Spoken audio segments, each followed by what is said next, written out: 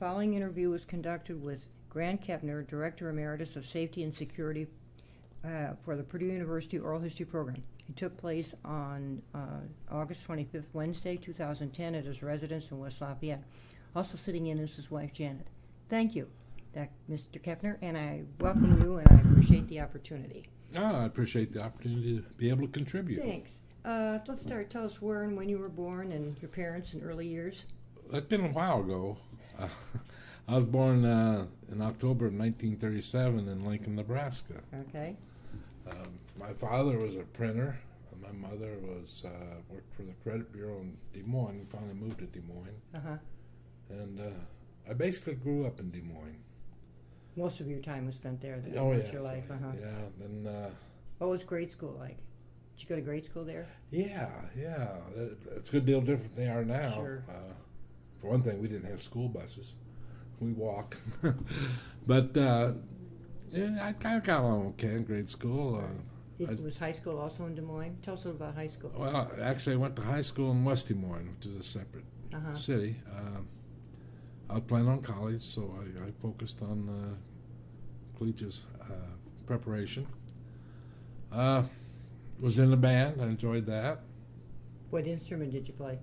I played the bass horn. Oh, okay. Yeah, that was heavy. I remember that well. Anyway, did you also participate, or did you for the athletic events and stuff? Did you play? Oh no, they didn't. Huh?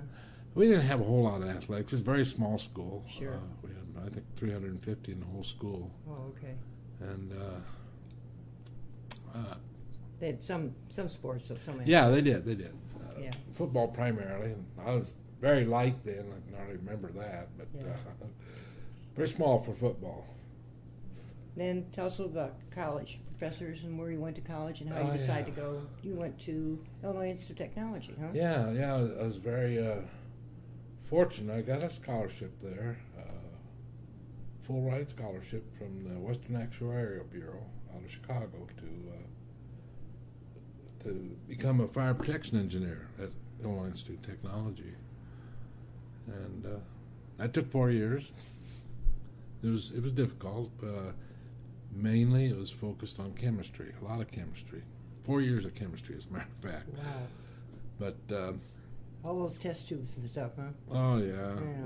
And, that's pretty much where I went. I worked in Chicago some. I was. Did you live right on campus? Because that's sort of in the central Chicago. Yeah, it basically was a ghetto then. It probably still is. But anyway, it's all the students that didn't live at home lived on campus. Sure. I joined a fraternity there, Phi Kappa Sigma, and stayed there. And they had a house on there. Oh yeah. Too? Oh yeah. That's nice. Oh yeah. That made it nicer. Yeah, there's a lot of the non-Chicago area students belong to fraternities, and there's a lot of fraternities there, and that's where they lived. Yeah.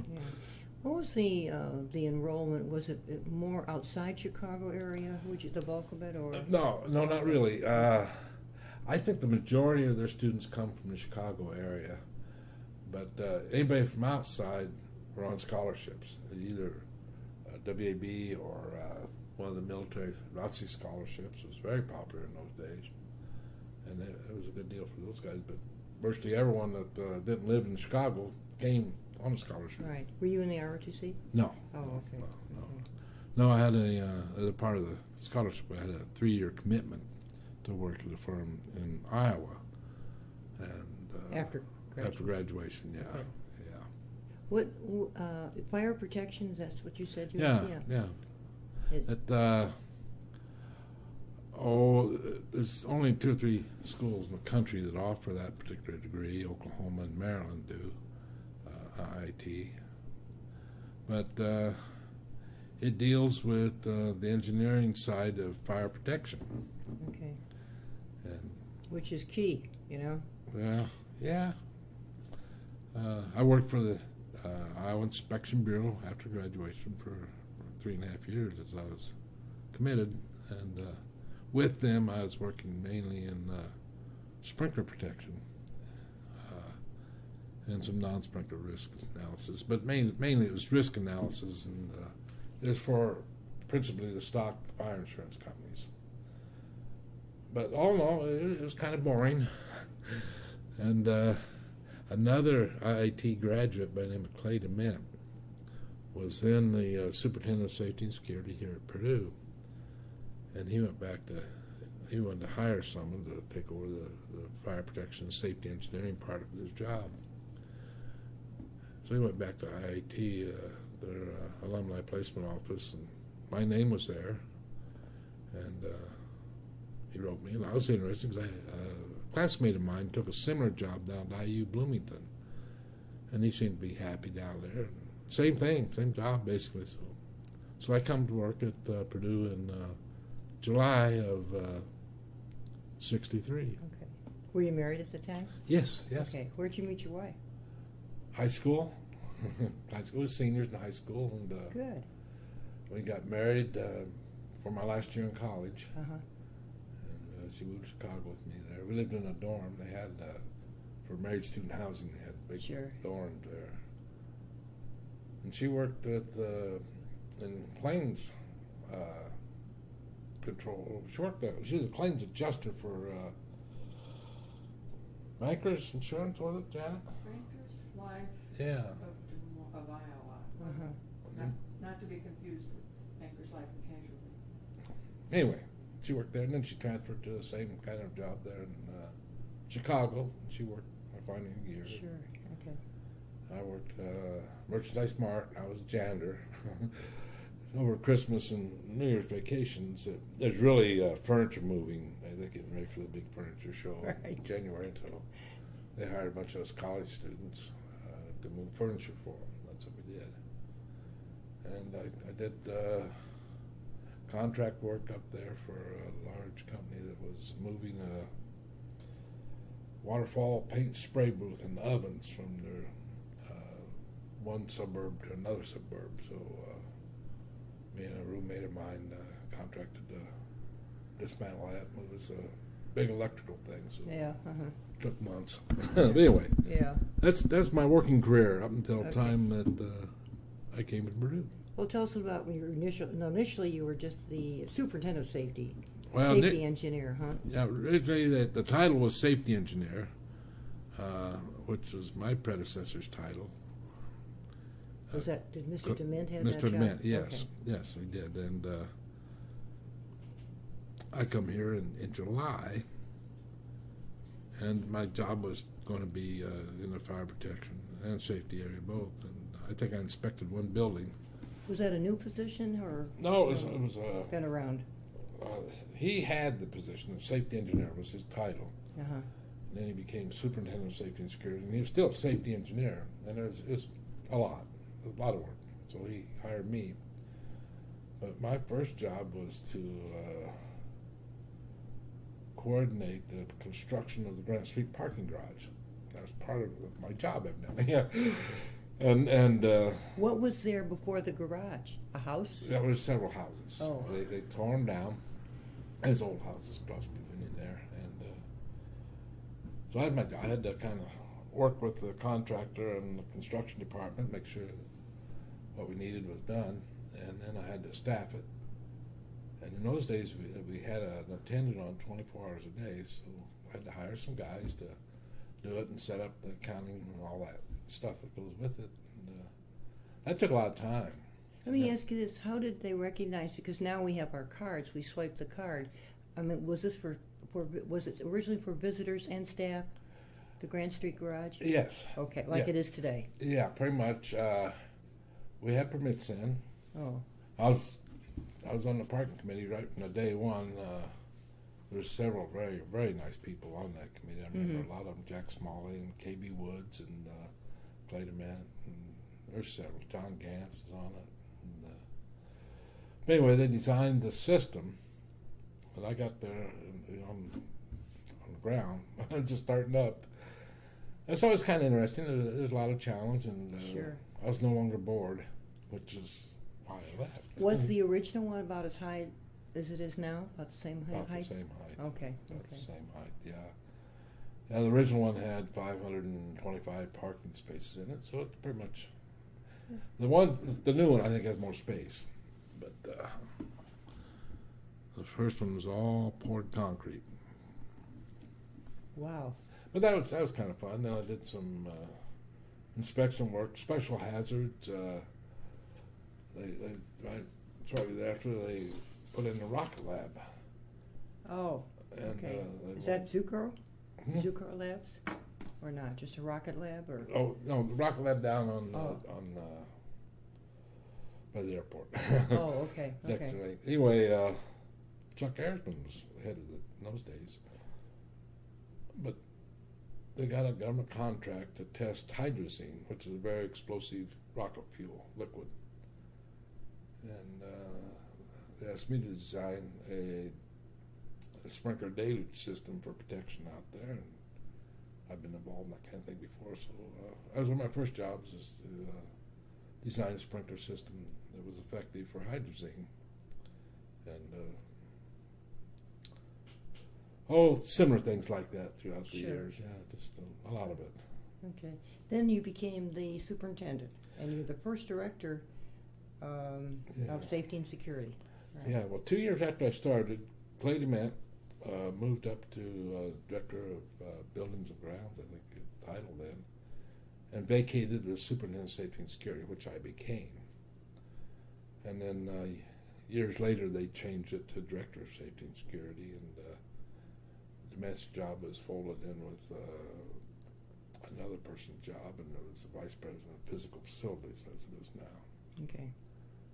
So that was the progression of the chairs, so to speak. Okay. Tell us a little about what the safety and security, and then you also had some departments. We'll talk a little about the police and the fire. Okay. You know, but safety and security, just for the researchers, encompassed these other departments. Was that your primary responsibility, Yeah. would you say? Yeah, Okay. yeah. When I first came to Purdue in '63, they had, I think it must have been about 18-man police department. They had about 4 or 5 watchmen.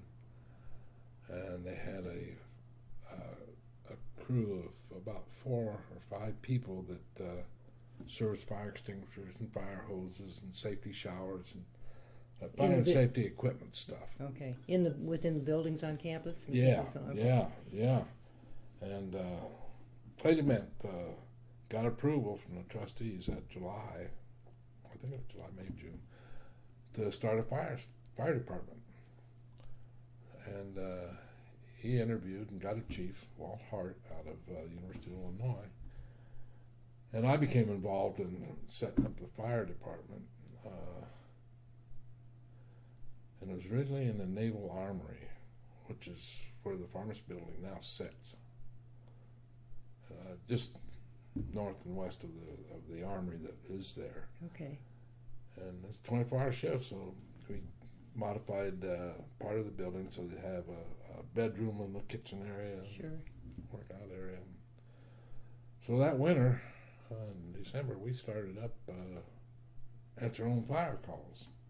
We had enough guys, we had them trained, and went into business. Did you have room for the trucks, the fire trucks? We only had one truck. We had one truck. It was a 100-foot aerial ladder truck, and it was a nice rig. And that's the only thing we had to start with, so we didn't have to worry about other trucks. Who handled the training? Did you bring somebody? Walt in? Hart did most of that. He was the first chief. yeah, and he had experience with the University of Illinois Fire Department. Okay. And so he did most of the training. And then there's a lot of manuals and training things available. Sure. And, that you could tap into and utilize. Yeah, we did that. We did. Any special things happen when the thing first got up and running? Well, the first fire was phenomenal. It happened right there at the Naval Armory. They had something in the oven. They caught fire. The firemen did. So they created their own business, so to speak. Close to home, sir. Yeah, right? it was. Did you say that? Yeah, that was the first run. Oh. Now talk a little bit about the police department. Yeah, when I come here, it was in '63. Police departments are a good deal different than they are now.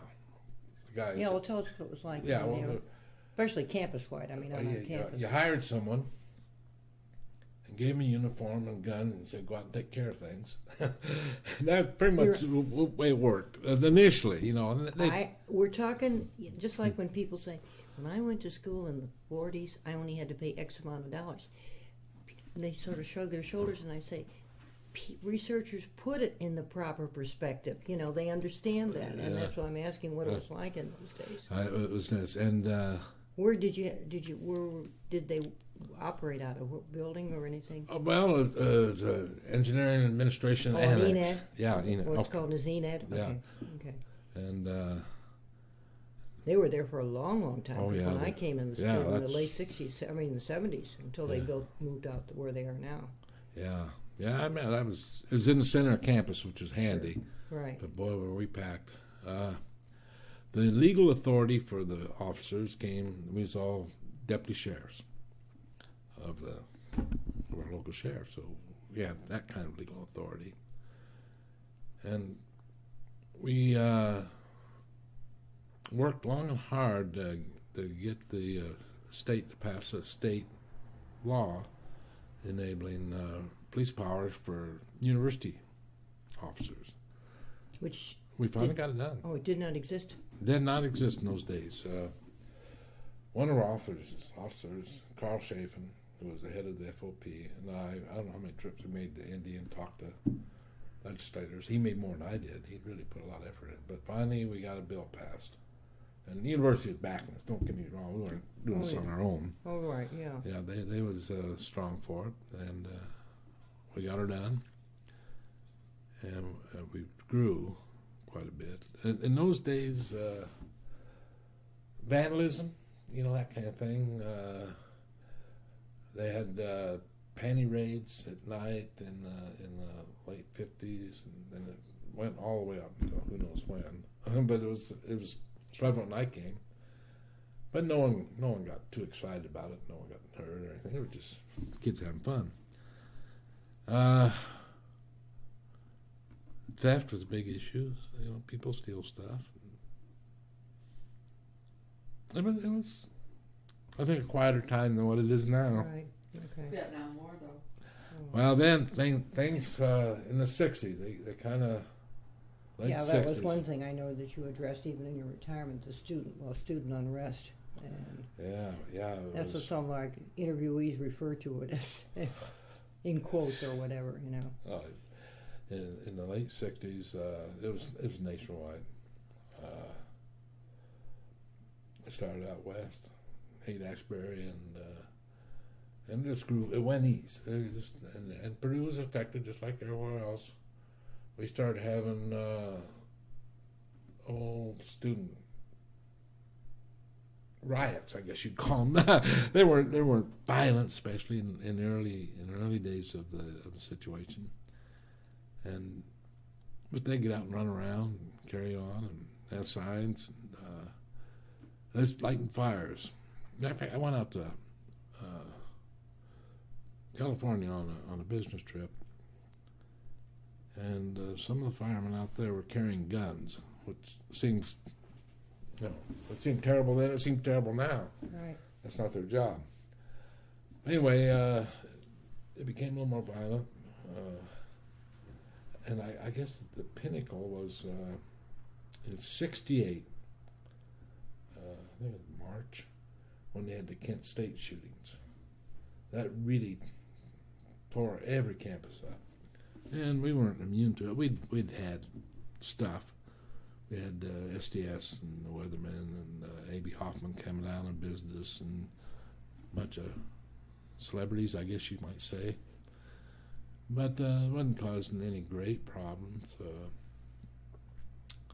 I remember a lot of the individuals at that time that were very prominent. Bill Schmoot was the campus editor for the editorial, for the Exponent. Stan Jones was a student body president. And I remember the same Stan Jones that went on to politics, but I remember one night we had the kids were throwing rocks through the armory windows. And I had some officers inside the armory There was about 8 or 10 of us. And I went out in the crowd, and there was Stan Jones, and he was wringing his hands, and he was unhappy with the way that it was. Because he was a student. He was student body president at that time, Yeah. right? Yeah. But that kind of ended fairly peacefully that night. The kids finally went home. Well, we saw about half a dozen broken little windows, and that was it. Wasn't a big deal, but about that time we expanded the police department. I remember I got a call from the vice president's office. Lionel Freehaver called up, my boss and me. We went over, and he says, "I want you to increase your police force." So he gives, I think it's like 14 more positions, and we needed them, and that brought us up to about 50 police officers. And things were really getting tense. And it was in '68 that I went through some of my old calendars to see if I can get these dates right, because it gets a little blurry. But they had that. Kent State was in '70, wasn't it? I believe so. Yeah. March of '70, yeah. Right. But in '69 we had it was crazy. It was a PMU food riot or some damn thing. There was a food boycott. They had a big rally on the mall. Maybe a few thousand kids out there, and we got along fine. We could walk through the crowd individually in uniform. And, they talked. So it never was a problem. Never felt intimidated by them at all, or vice versa. They didn't feel intimidated by us either. But in April of '69, they were still upset about this food business.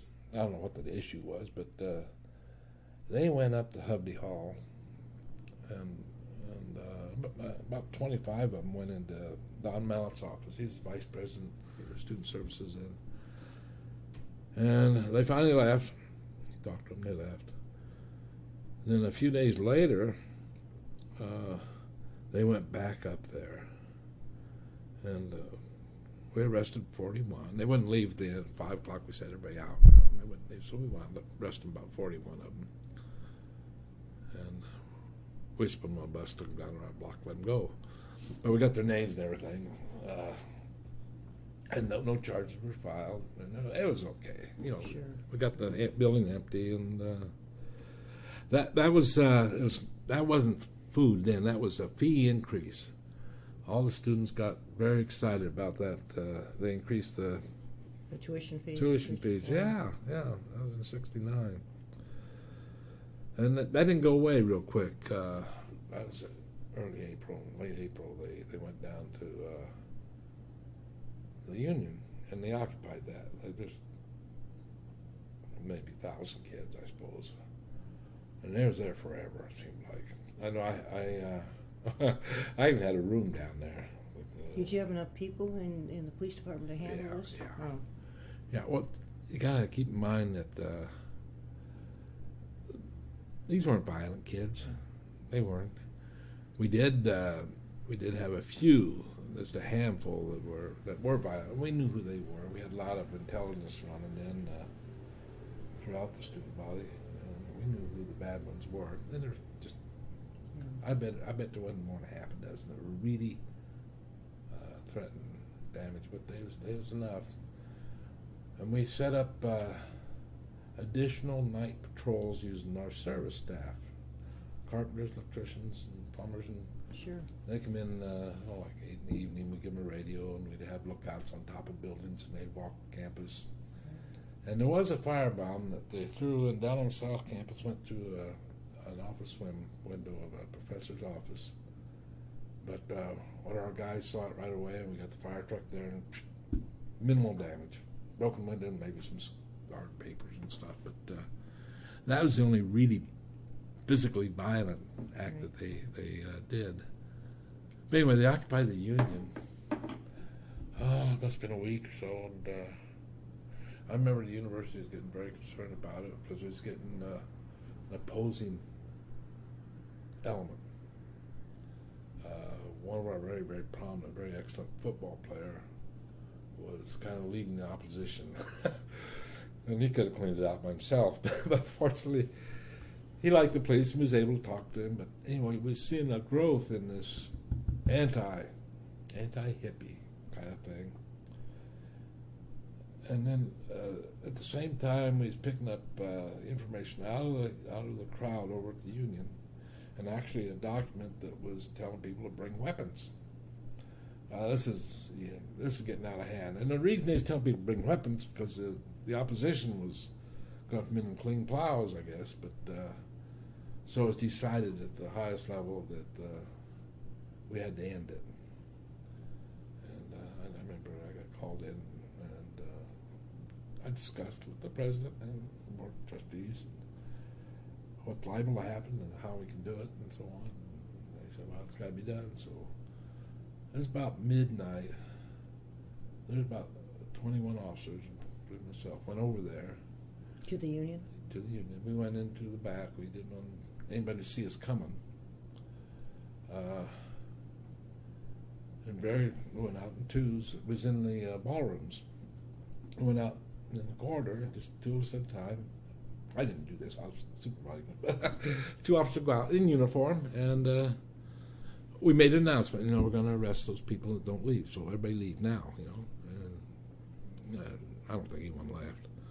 But anyway, we started picking up one person at a time, taking them into the ballrooms, and they didn't fight us really. I mean, they might pull a little bit, but they didn't fight.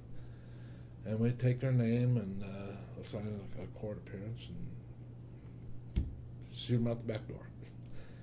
We arrested 225 actually that night, and the media all had 227, but they didn't realize that two of them we arrested earlier come back in and for a second helping, which ended up at 227.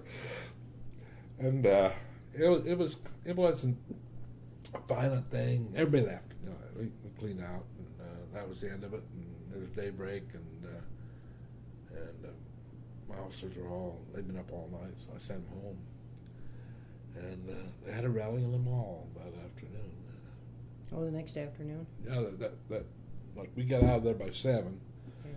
By noon or so, they're back on the mall, a bunch of them. And they was a little upset about 220-something arrests, and so they decided they'd gone over to Hovde. So a bunch of them, it had been 500 or more, went into Hovde Hall that afternoon. And I was awake. I was on campus, and they called in the state police. Well, state police, they had a platoon. There was 50 of them. And they formed up in the stadium parking lot in like a military operation. They marched down there in order. Over to Hovde Hall? Yeah, they come in around the back door. They go in the back door. And the kids just wailed them unmercifully. The cop finally overpowered him, but it was physical fights throughout. It was a lesson on how not to do something. So anyway, they left the Hovde then, and then it was the turn. It was time for the disciplinary committees at the university to take action and court action. Well, I thought it was kind of funny because E. Kentmore was a brand new lawyer in the area, and somehow the kids all went to him, and he defended them all, and he's okay. But I always thought he made his reputation right there on that. Anyway, that was pretty much the end of the year, if I remember right. And then, let's see. That's kind of winding down of the semester. Blue Angels come over. They come down. They had to put on a show out here, and I thought that was kind of nice. Yeah.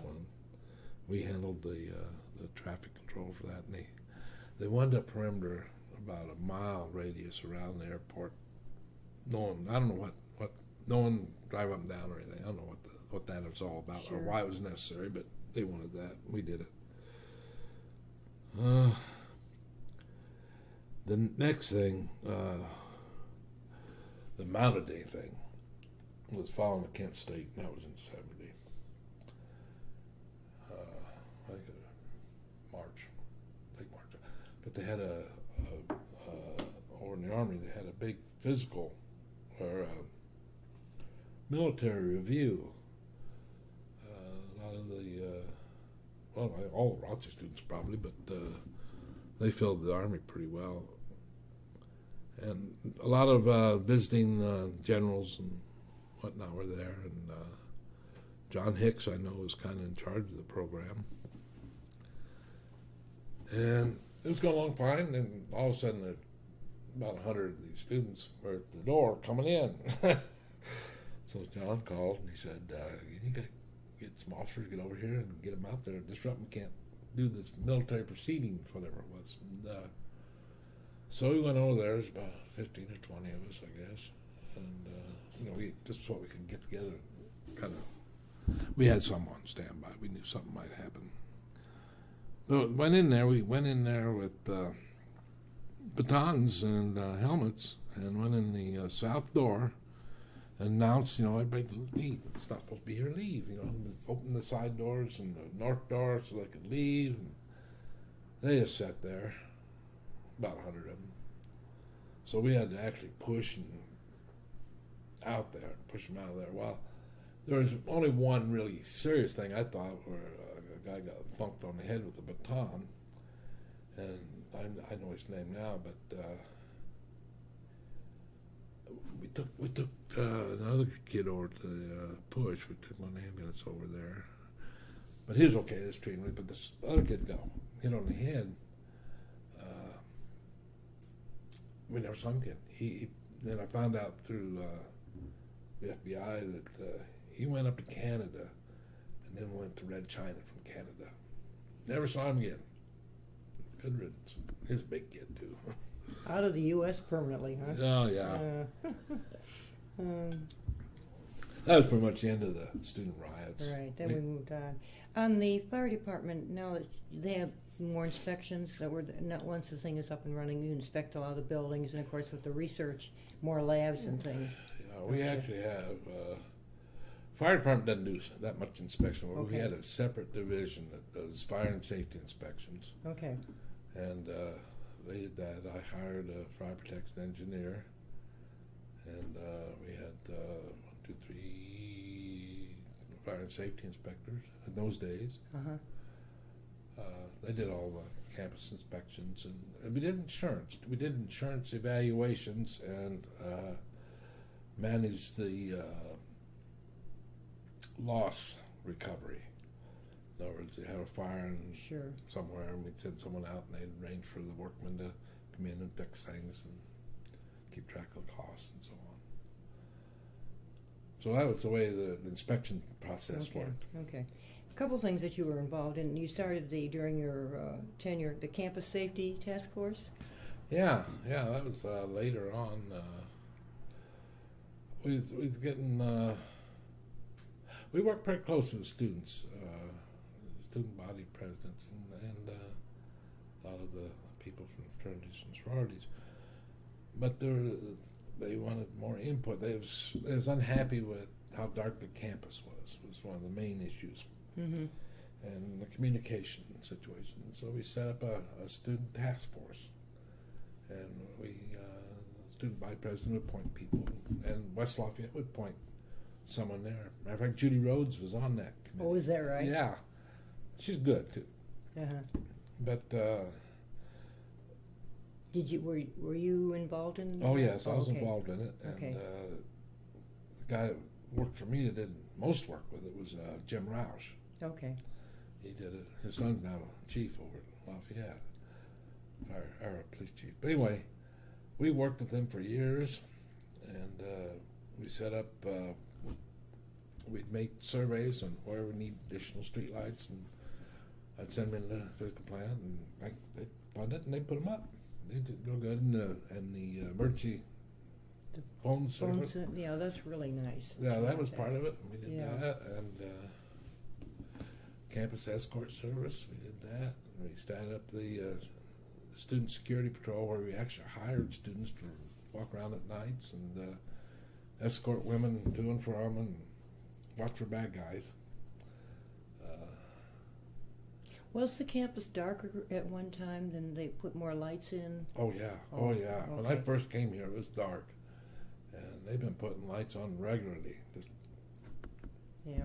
whatever your need is, you put, and they can do it at a reasonable cost.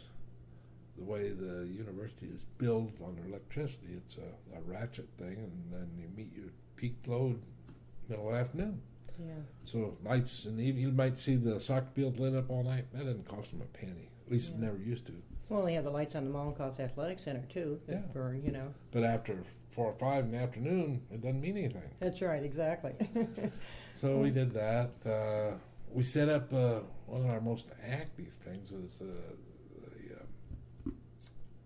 rock concert committee. That was mostly students. Bob Siebold was on it, and Don Siebold, I mean. Yeah. And he had some predecessors from the academic areas that preceded him, but he was on it the longest. And they had all the big name bands come through. We had kind of student security people in T-shirts that worked all the concerts. We'd have maybe 25, 30 of them at a time at any one concert. And we'd brief them before the concert started. And they got to keep, we had those T-shirts Sure. for the rock groups, you know, Right. Jefferson Airplane. You remember B Squared Victory Varieties? Oh, yes.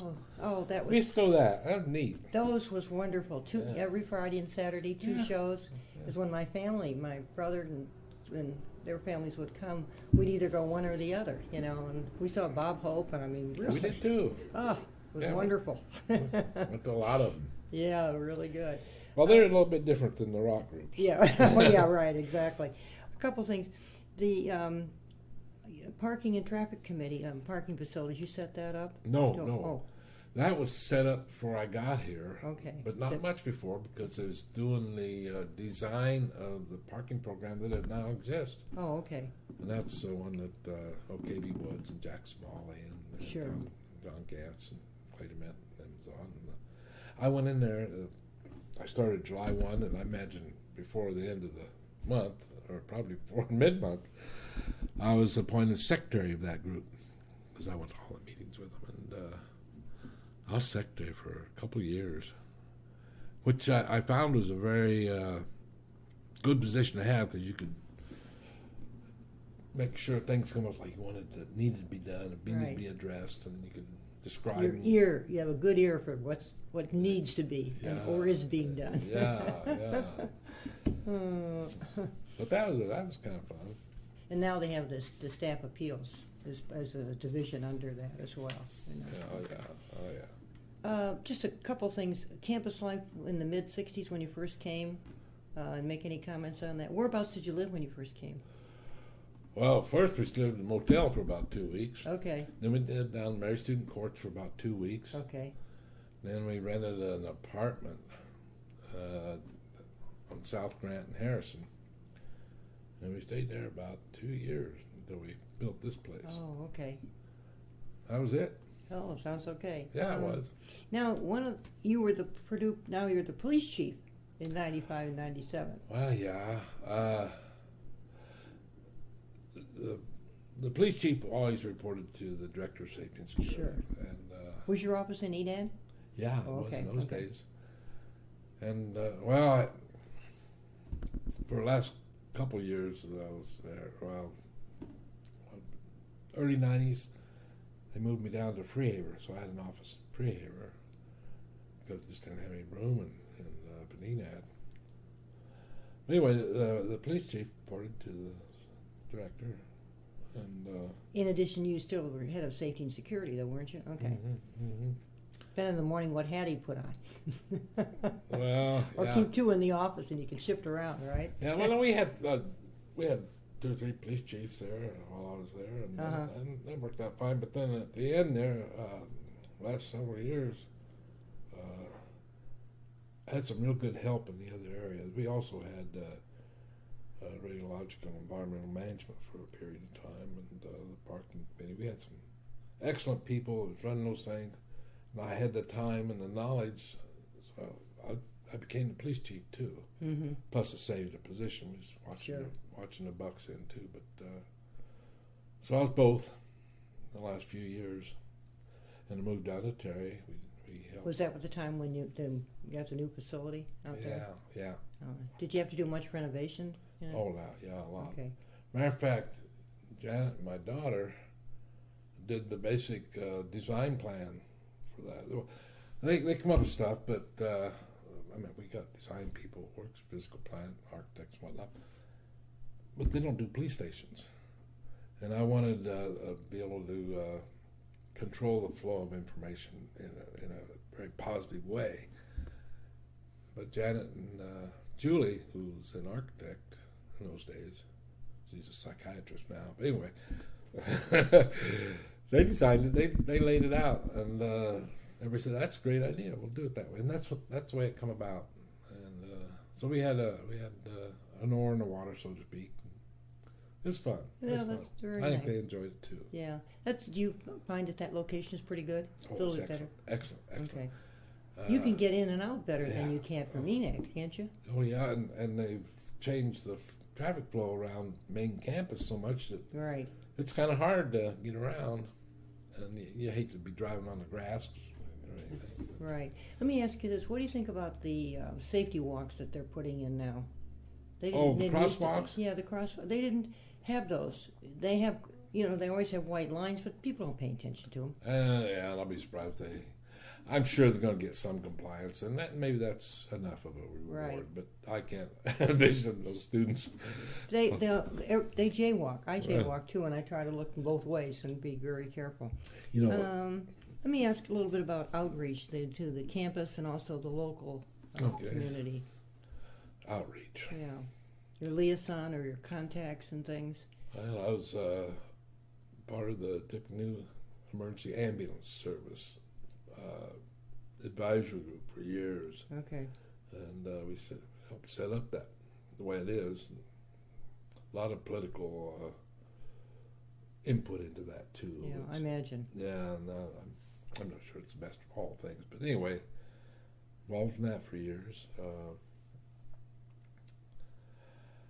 I was in a lot of national organizations, police chiefs and campus security and whatnot. Sure. But and that was a source of information as much as Right. anything. What else?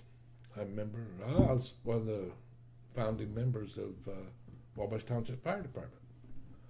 So Good. back in 70, 71. For athletic events, how do you coordinate, say, football would be a good example, or basketball? You have people that help cross the streets, but football is a lot bigger with the arena, the stadium. Yeah, it is. That's a big activity for the police department. I would imagine. Yeah, it is. And we get the help of the Yeah, adjacent the state- departments. Yeah, state police. Uh-huh. They help a little bit, not like they do at Notre Dame, but they help us a little bit. What about the sheriff's help too? Don't they? Sheriff does a good job. Because I see them in the perimeter of the inside yeah, stadium. Yeah. It's a community effort, really. Sure, right. And you need them because when they're leaving the stadium, otherwise the traffic would be chaotic. I mean, it backs up enough, but you need some semblance of order of some way, shape, or form. Funny, you bring up the football thing. We used to have a booth up on the roof of the press box, the old press box. They have a room now, but anyway, I was up on the roof in the booth. And You and Johnny DeCamp, huh? Yeah, he was down further, but down a couple booths down. We was right on the north end, right by the elevator. okay. Because we could crawl up on the top of the elevator if we wanted to look at the parking lots with binoculars, and we did that. Mm-hmm. But we started putting a video camera in the booth, with a big lens on it, and we find some inappropriate behavior, we can focus in on and document it and go down and pick the kid up and we got something to go to court with. Well, the students thought that was terrible. They had a thing in the expo and they thought it was terrible. So I invited the editor to come up to our booth with us. For The editor of the Exponent? Of the Exponent. Uh-huh. And he came up there and I explained to him what we're doing here is we the only thing we address is inappropriate behavior. And the way we identify that is when the people's neighbors, you can tell, you can see them, if they're unhappy with this drunk here, that's when we move in. And he watched the whole game come out. We arrested a few, I remember, but come out in the editorial saying it was great. They were having their problem. As long as they know what the the reasoning behind it, yeah. then they'll go along with it. They realize the value. Yeah. They don't want anybody else really to get hurt or anything like that, you know. They're still doing it. They're Yeah. still doing it. Were you ever faculty fellow at any of the residence halls? No. Oh, okay, No. okay. Tell us a little about your family. I know Janet's here. When children, did they go to come to Purdue or? Our oldest son, Mike, went to Purdue. He graduated in engineering technology. He's worked for a subsidiary of Honda now down in Fishers. Got a family. Okay. We got grandkids. Our second eldest son, Joe, he still lives in the area. He works for, he's a project manager, an estimator for a local construction company. Well, not local, it's out of Indy, construction company. He's married, and they got a couple kids. Our daughter, our youngest one, didn't go to Purdue. She went to University of Cincinnati and became an architect. Then decided that was boring and went into medicine. And now she's a practicing psychiatrist. Did she have her MD? Yeah. Oh, okay. Yeah. Did she go to the medical school at Cincinnati? Yeah. Okay. University of Med. And she's working in a VA hospital right across the river in Kentucky. Evidently, they have a lot of business. You know, the veterans coming back with a lot of I problems. imagine, yeah. Post-traumatic stress. Mm. Yeah. And they got 3 kids, 3 boys. Uh-huh. Good. And I want to congratulate you on the Sagamore of the Wabash. Oh. I usually ask people, how did that come about? Well, Did they surprise you? yeah, they did. Good. Yeah, I like surprises. Yeah, it was a surprise. Where did the event take place? Well, they had a retirement thing for me. Uh-huh. And I don't know who's responsible totally, but I suspect Harold Adams had a big foot in this door. You know Harold? He was a policeman with our department for years and years. He was a driver for Steve Bering, and then for Jitski. He was kind of the bodyguard and driver. Sure. And it was funny though. And Did he used to deliver things maybe? Sometimes somebody, when Emily Mobley was the dean, sometimes somebody would come over with a package or something like that. He might have been some delivery, I don't know, but they'd come from it was a gentleman. He'd come from the president's office. could be probably who it was. Yeah, an older looking, nice looking gentleman. Older, yeah, And he's very active in the legislature. I don't know. He spent a lot of time down there. So Is he from here? Yeah. Oh, okay. He grew up here, and I know when Jitski became president, Barron said, "Well, here's a guy that drives for me and takes care of me." Jitski said, "I want that." So Harold took him down to the legislature and introduced him to all the legislators, because Harold knew him, they knew him. Sure. So he did well. Anyway, I expect he had a lot to do with that. That's Sagamore of the Wabash thing.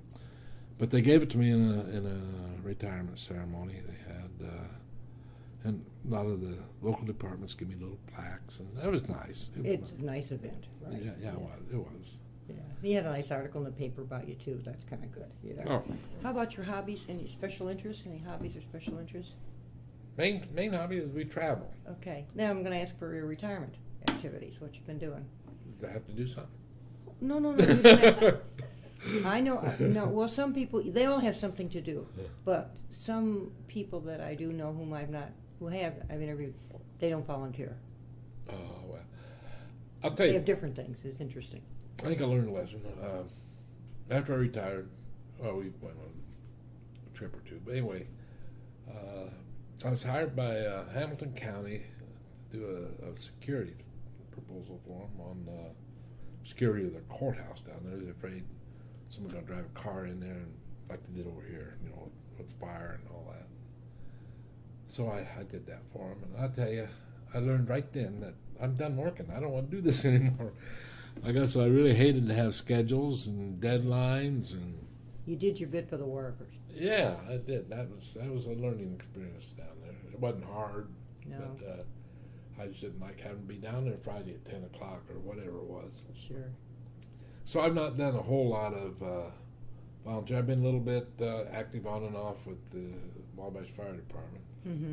I was the interim chief here about Yes, I did read that in 3 some years ago, newspaper yeah. article. They finally got that. Is that filled, I gather?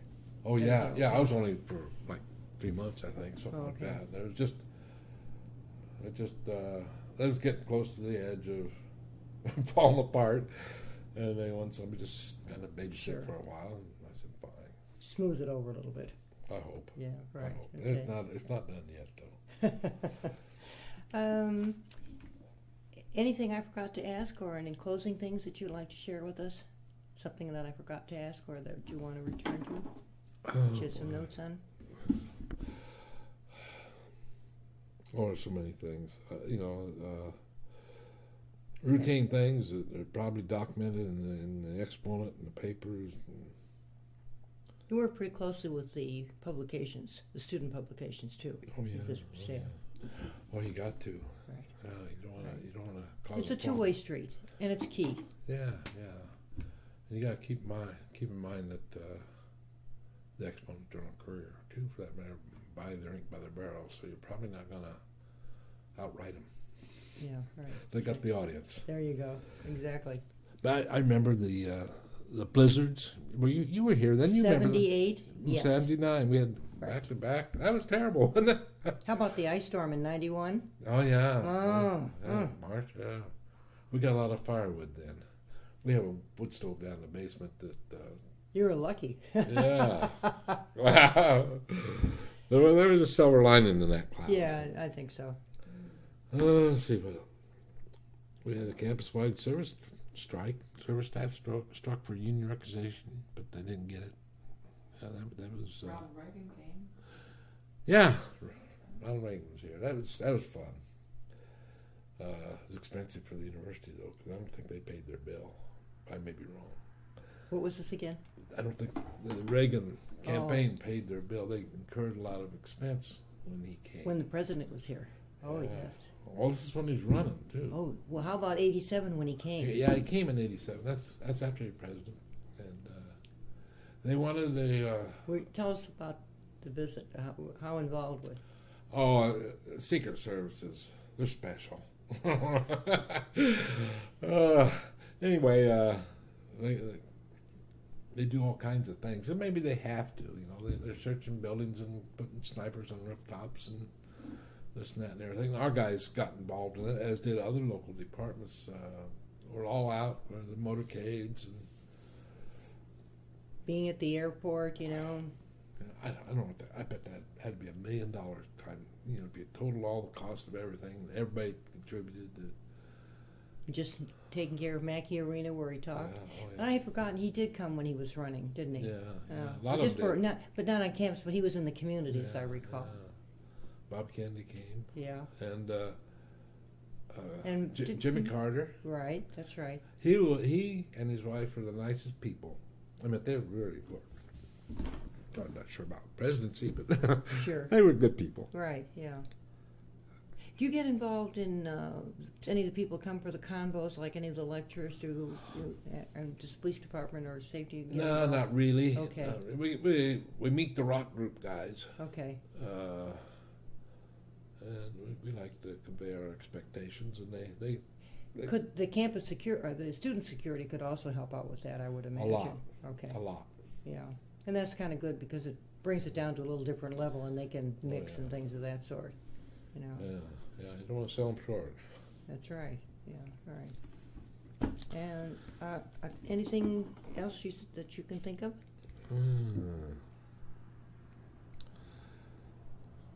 Where's your next travel venture? We're going west next week. Oh, whereabouts? Well, we got relatives in Iowa, Nebraska, and Colorado. Okay. And when we get to Loveland, Colorado, where the last relative lives, we're going to either go left to Grand Canyon and Vegas. But if it's hot, we're going to go north to Yellowstone and Glacier National Park. Okay. Have you been to either of those before? We've been to the Grand Canyon briefly once in a snowstorm, South Rim only. And last 2 years ago, Jan, we up to Yellowstone. Yeah. Yeah, and that was really nice. Any major trips we wait until after Labor Day because the crowds Right. are smaller. Right, exactly. Get on the road, right? Oh yeah, we're looking forward to that. Yeah.